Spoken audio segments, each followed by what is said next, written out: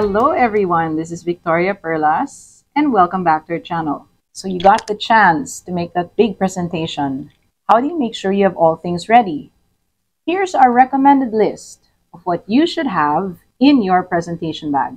First off, our recommendation is to have a bag that is not so wobbly or flimsy, something that's not too large, not too small. I like this because it has a good deal of shape and the lining inside is bright, so I don't get lost in my black hole of a bag. So let's start.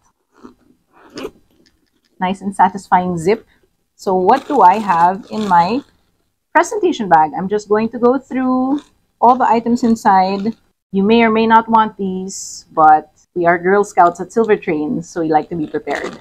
So the first item, a set of bull clips for hanging stuff up during your presentation. I'm just going to go real quick.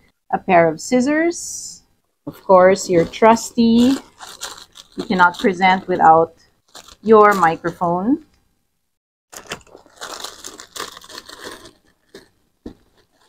We always need masking tape for, sticking papers up on the wall, facilitating group discussions. Of course, our very trusty laser pointer. This is our laser pointer and also our slide assistant, so we can flip the presentation, flip through the pages. And of course, we have spare batteries. I'm just going to set that aside first. What else do we have in here? Of course, it's still pandemic times, so have your extra set of face masks. This bag can really hold a lot of stuff. Very important, you need your whiteboard markers, of course, and I like to have a different set of colors. Highlighters as well. Your pen, and I keep mine in the original box with a really funny note from my mom reminding me that here's your own pen, you never need to borrow from anyone else. And it's a really pretty pen too. Okay, and of course, if you have a pen, you gotta have a little notepad. And I like to keep things colorful so it's easier to find in the bag. Oh, this is super important. I often get a dry throat when talking at length, so keep your lozenges. Mine are Dequadin in lemon flavor. More pens. They're just brightly colored, but they write black.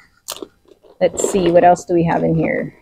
Oh, this is super important for me because usually the places that we conduct our workshops in are heavily air-conditioned. So a small tube of hand lotion, hand cream. Of course, rubbing alcohol to keep sanitizing. What else have we got in here? Oh yes, really important.